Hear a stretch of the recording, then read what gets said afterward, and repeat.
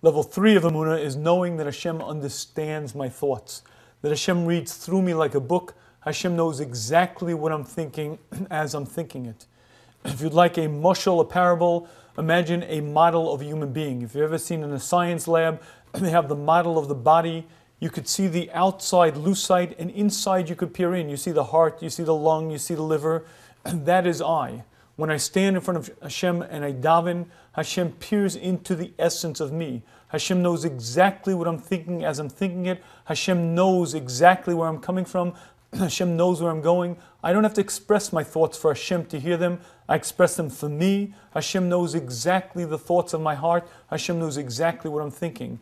This understanding that Hashem knows whether I trust in Hashem or not, that Hashem knows whether I'm lishma, whether I'm doing this act for a pure motive or from selfish motives, is a basic to understanding bitachon, because only then can I understand Hashem's real involvement in the world. Only then can I understand that Hashem truly judges and Hashem knows exactly what's happening.